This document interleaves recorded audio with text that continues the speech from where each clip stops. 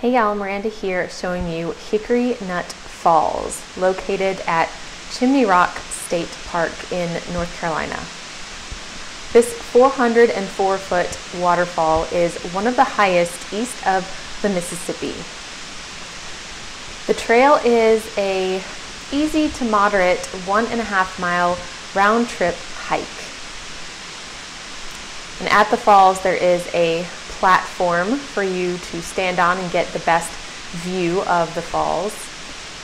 So in order to access this trail, you need to purchase a ticket to Chimney Rock State Park.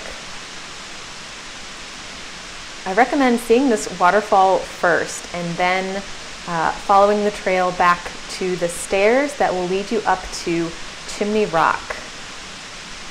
I'll leave a link to the 360 view at Chimney Rock in the description below so you can decide if it's worth the hike for you.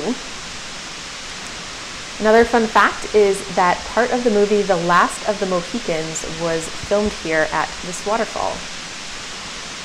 And these falls are going to be fullest and most beautiful after a rain. Sometimes, if it's been dry for a while, the stream is just a trickle. And if you want to see the top of Hickory Nut Falls, you can hike up to past Chimney Rock and do the Skyline Trail, which will take you to the top.